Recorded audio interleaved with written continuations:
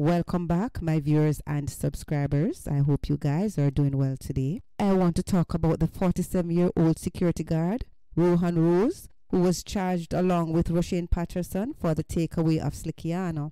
He has been offered a $500,000 bail. Rohan was charged for misprision of a felony. Misprision of a felony is when someone knows that a felony has been committed but failed to report to the authority. His defense is that Roshane told him that he took Slickianna's life, but he did not believe him at first. As you know, us Jamaicans like to joke around and run some serious joke. So maybe he thought Roshane was joking. I don't know really the detail of what was said, but as you know, Jamaican has the informer for dead syndrome. So persons are afraid to report crimes to the police, because Jamaican police cannot be trusted, because them same one will set you up. I hope he has a good lawyer who will present his case.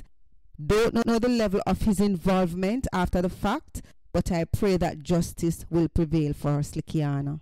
Roshane Patterson is seeking bail as well, and he gets a January 2023 court date. But I hope the judge throw that out, because Roshane Patterson is a serial killer. Who knows what he will do if he gets bail. Anyway guys, let me know what you think about this in the comment section below. Remember, like, share and subscribe. Peace out. Bye.